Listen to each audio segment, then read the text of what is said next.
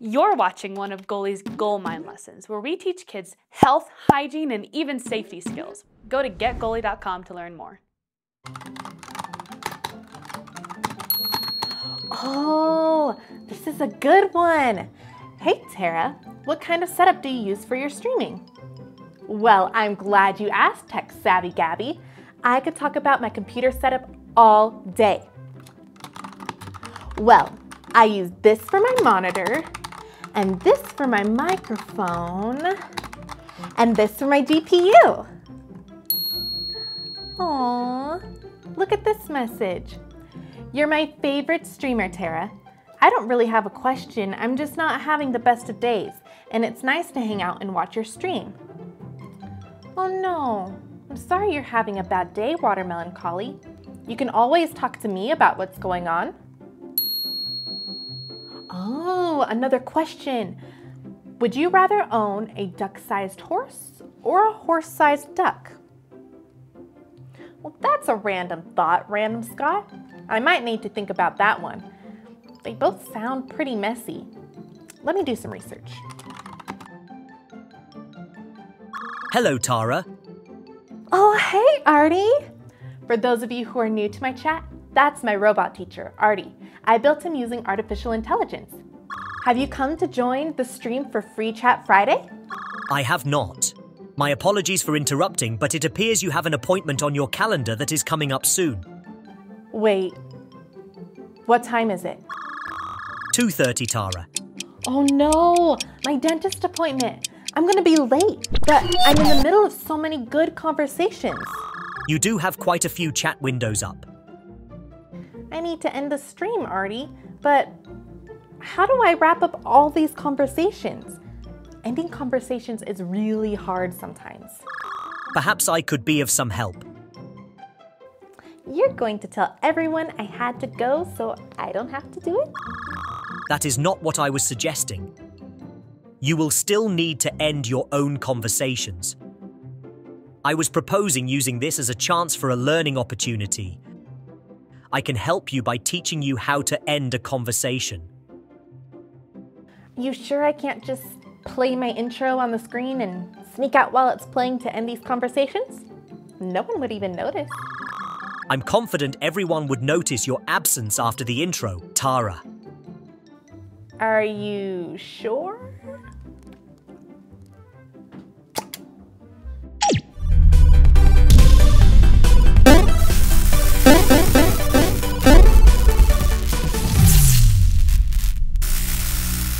Tara, none of your conversations ended as you'd expected. Well, drats. You're right, Artie. Not only did they not work, but people are either confused or upset. Look at these comments. She never told us about her power supply. Oh, Tara disappearing is another bummer to my day, and she didn't even answer. Big duck or mini horse? Don't worry, guys. I'm here. Now, would you like for me to teach you about how to end a conversation? That would be great, Artie. I don't want to leave anyone feeling bad when our conversations need to end. Affirmative. There will be 2 primary lessons today. First, we start by recognizing when it's time to end a conversation. Like, if we forgot that we need to go to the dentist? Exactly. Or recognizing that we're tired. Once we recognize it's time for the conversation to end, our second lesson is learning some polite ways to say goodbye. I take it playing your intro and sneaking out isn't on the list. Correct. Recognizing when to end a conversation is an important skill, Tara. It can depend on many factors like the other person's interest level, the importance of the topic, and your own needs.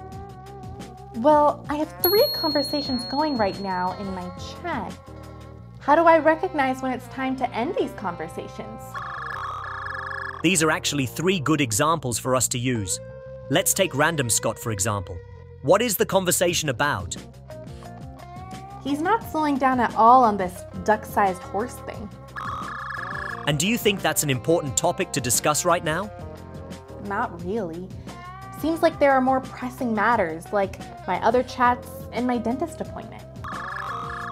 And if that's something you recognize, Tara, then that is probably a good indicator that it is time to end the conversation.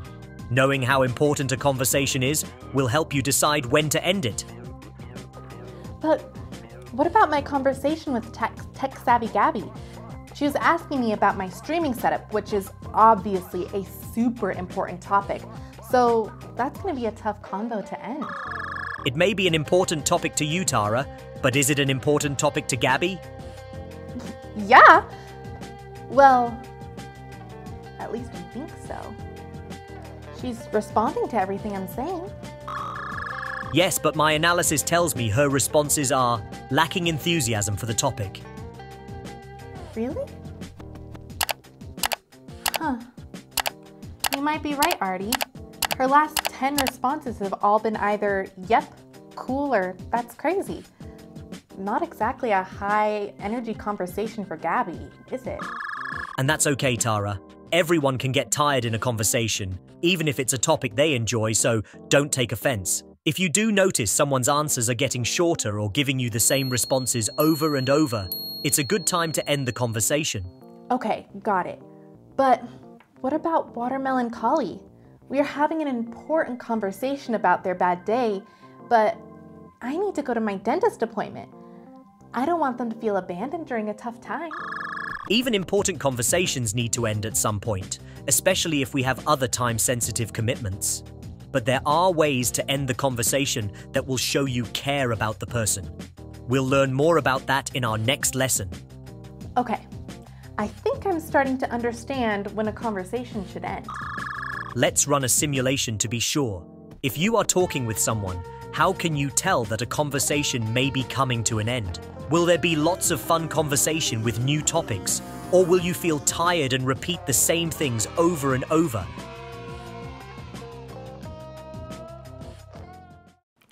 Don't worry, this class is not over yet. The rest of it is available on Goalie, the best skill building tablet for kids. Your kids will earn points for every lesson they watch and even get to practice with pre-made routines.